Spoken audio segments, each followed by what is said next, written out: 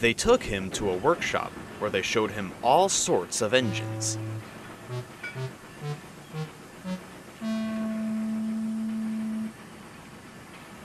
At last, he saw a smart little green one with 4 wheels. "That's the one," he thought. "If I choose you, will you work hard?" "Oh, sir. Yes, sir." "That's a good engine. I'll call you Percy."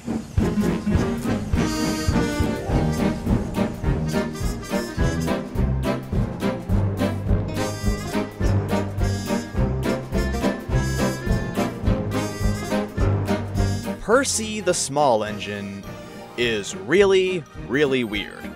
Out of all the characters in the Railway series books, he is the only one not to be based on a specific real-world locomotive via retcon or otherwise. While there are many 040 saddle tanks that resemble Percy, there isn't one that's an exact match. He does, technically, have a basis, that being the model that Audrey kit bashed as reference material for his illustrators, which itself is based on a kit of freelance design. Percy was also introduced prior to Audrey deciding that his stories took place in the real world on an island off the coast of England, rather than in some nondescript region of the country. He is purchased from a nondescript workshop by the Fat Controller that is never mentioned again or stated to belong to any real-world company, which further compounded the issue of what he was beyond a small industrial saddle tank. In the end, it seems Audrey decided to embrace Percy's uniqueness and decided that, canonically, nobody knows his origins. To quote the island of Sodor, an 040 saddle tank of obscure antecedents, Percy is believed to have been built by Avonside of Bristol, but fitters at Croven's Gate have found components by Hunslet of Leeds and other builders.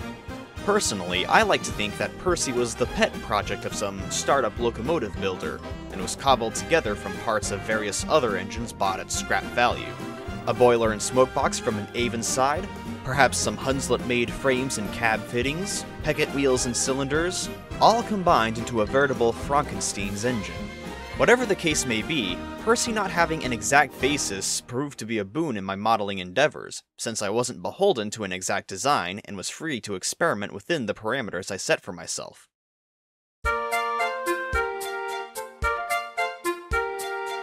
Making Percy an HO started with finding a suitable 040 chassis with small drivers and cylinders. However, as the 040 was not a common sight in the States, I was pretty much locked into using a 00 scale chassis from the start. I briefly considered using the Dapple B4, since Percy is sometimes depicted with a long wheelbase, but I was afraid he would end up being longer than I wanted him to be. Between that and the amount of horror stories I've heard about Dapple's quality control when it comes to 00, the B4 was a no-go.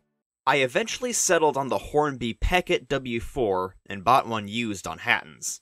There was definitely going to be a massive overhang at the back, but otherwise, it was perfect. Now I needed to design a body to fit it. This is the first time I've ever designed a shell to fit over a locomotive chassis. Thankfully, since Percy isn't based on any specific locomotive, I had quite a bit of leeway in how I chose to depict him. My only constraints were keeping the features that made him identifiable as Percy, and of course making sure that he fit the chassis. With these in mind, I went to Clip Studio and got to drawing. I used pictures and diagrams of other 040 ST locomotives as inspiration, namely Great Western 1440 and 1338, both of which are Percy-like in their own right, but aren't quite there. However, as you can see, I didn't measure the motor housing before I started drawing. Once I brought my design into Blender, I modeled a mock-up of the chassis, and it became all too clear I needed to revise my body design. I ended up taking my design and raising the height of everything. Higher boiler pitch, tank, and taller cab. As a consequence, he is taller than I had initially wanted, but overall, it still works. Now it was time to test how he fit on the chassis. This was an iterative process, each time altering the model slightly to make sure it sat flush on the chassis. I went through 6 different test prints during this, but once I was satisfied, it was ready for detailing. At this point, I went back to the chassis to fit a DCC decoder. The Hornby W4 uses a very odd 4-pin connection that I have yet to see anywhere else, and the only decoders sold with such a harness are made by Hornby. I have not heard good things about Hornby's decoders, so I decided to simply take the blanking plug and solder a small Digitrax decoder to that. This worked for a while, but the way the dang thing is designed meant that the pins on the male connection started coming loose from their harness the more I plugged and unplugged it, so ultimately I just decided to hardwire it to the motor. Now this decoder also has light functions, as do most basic decoders. Not wanting these wires to go to waste as they did on Toby, I decided to try a little experiment, not knowing if it would work. I was going to add a lit firebox.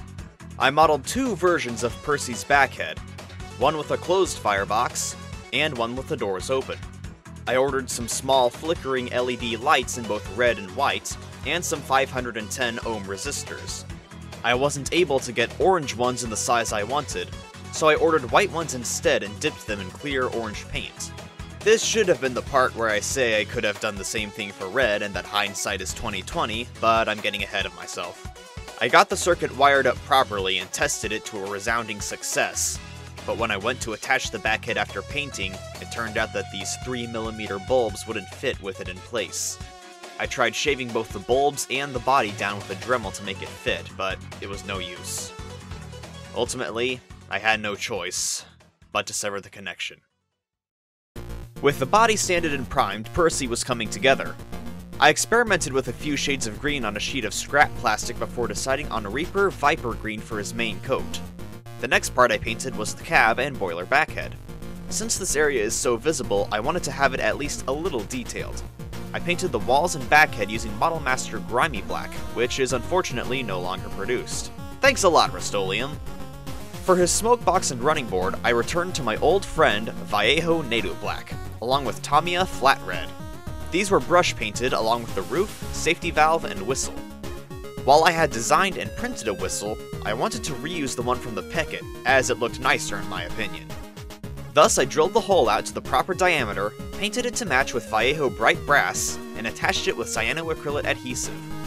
I also went on to recycle more parts from the Peckett, specifically the handbrake, which I cut down to about half its original height, and the handrails on the boiler.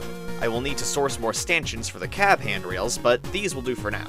Front lamp irons were made using .052-inch music wire, while the back lamp irons are non-existent. I'll have to rectify this in the future. Now, if you've watched my video on my HO scale Rosie, you'll recall that I kept her Westinghouse air compressor attached, which isn't necessarily prototypical to those S100s used at Southampton. Recent research and inspiration from other channels led me to the concept of having my locomotives be equipped with dual braking. My justification for this is that in the 1970s and 80s, the time period for my models, British Railways was beginning to standardize air brakes over the old vacuum system. Any Northwestern engines not already equipped with dual brakes from the early days were to have them fitted in the next decade. With this in mind, I purchased a brass Westinghouse pump from a local train store and printed air and vacuum hoses to serve as a standard NWR fitting. These will be fitted to most of, if not all of my NWR engines in future. I may swap Percy's pump over to the left side of his boiler as well, for the sake of consistency with Rosie, but we'll see. With the paint applied and details in place, I set about applying water slide lining from Fox Transfers, and numbers for my custom NWR lettering sheet. After this came a good coating of soot powder, and then a coat of matte lacquer. Screw link couplers were glued in place, then came real coal in the bunker, and thus, Percy was done.